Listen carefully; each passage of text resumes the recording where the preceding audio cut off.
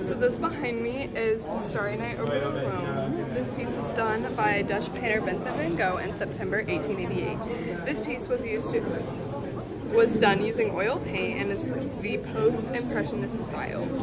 Its defining characteristics is a starlit sky and was painted on the bank of Rhone, which was only a 2-minute walk from the Yellow House on the Place de la Montie, which Van Gogh was renting at the time. The point of view Van Gogh used allowed him to capture the reflection of the gas lit in Arles across the glimmering blue water in the Rhone. In the foreground, two lovers stroll the banks of the river. Personally, I chose this because it's really beautiful. It's a very famous, or it's a part of the very famous series of the Starry Nights, and it's by Van Gogh, and we love him.